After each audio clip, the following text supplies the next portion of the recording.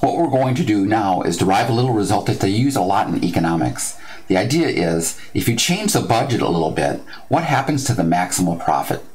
What we're going to get started is, we know with Lagrange multipliers, at the optimal point, the gradient of f is equal to lambda times the gradient of g. And what they're interested in is the change in the profit between the old optimal point and the new optimal point. Well, what we're going to do is start where we did in chapter 13 over and over. This, 14. This is equal to fx delta x plus fy delta y. I'm just going to write that as a dot product of two vectors. This is fx, fy, delta x, delta y. Now, we don't really need the next step, but we're going to write it down this way anyways. This is the gradient of f.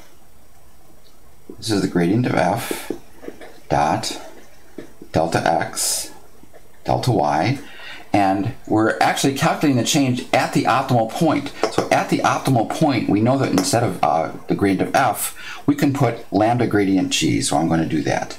I'm going to put down lambda and then gradient g like this. And this is still being dotted with delta x delta y. I'm going to write the gradient of g full out. So I get lambda. This is going to be gx, gy, dot, delta x, delta y.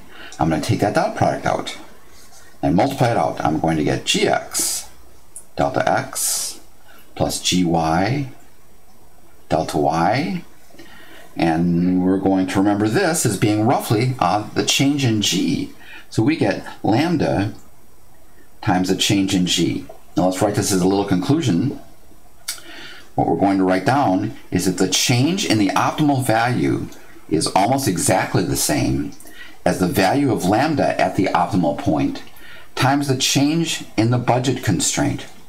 This says basically if we change the budget just a little bit, we shouldn't have to run through the whole process again to get the exact new optimum point.